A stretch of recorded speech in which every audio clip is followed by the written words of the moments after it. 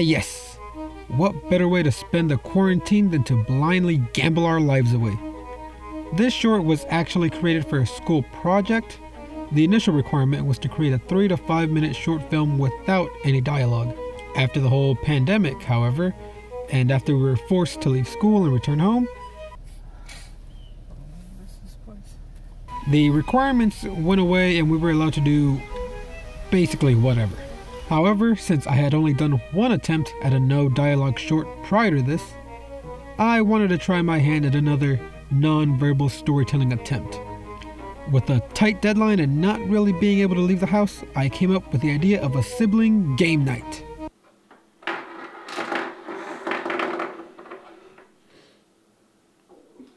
See that again?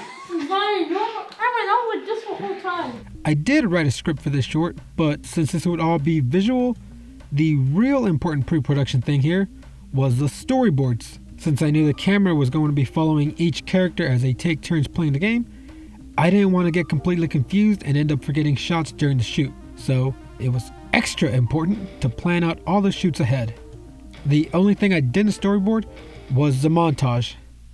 I mean, I kind of storyboarded them. I drew images of what I wanted to get, but I didn't storyboard in great detail how I was going to edit it. Since the initial creation, I wanted this short to feel like a Western standoff, with the eye line telling the story.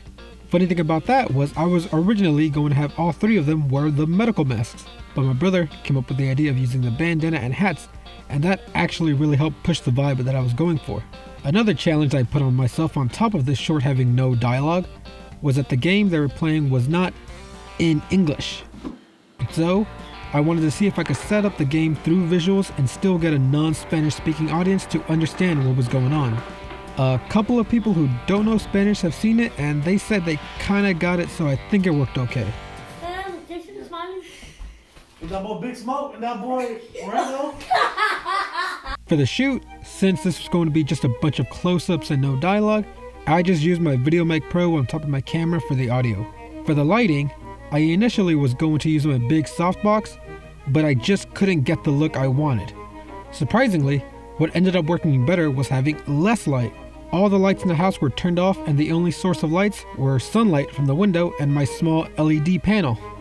The LED light was put on a tripod up close to the actors, creating a more contrasty, gritty image. The only thing I wish I would have done was add some smoke and atmosphere over the whole thing, just to add another cool element. But, oh well, maybe next time. Since I wanted this to be a Western-esque thing, I wanted to add Western dramatic music, but I couldn't find anything that was low-key enough. I mean, I could have used the obvious thing.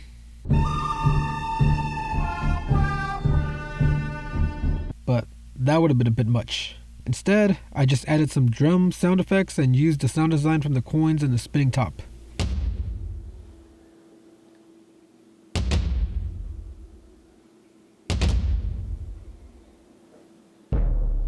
I'm still trying to break the habit of always adding music under the entire thing. I have to start trusting the sound design some more. But yeah, that's how we made this little thing while in quarantine.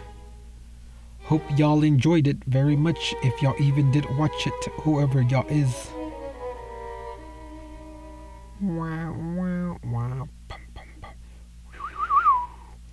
Wah, wah, wah, dun, dun, dun.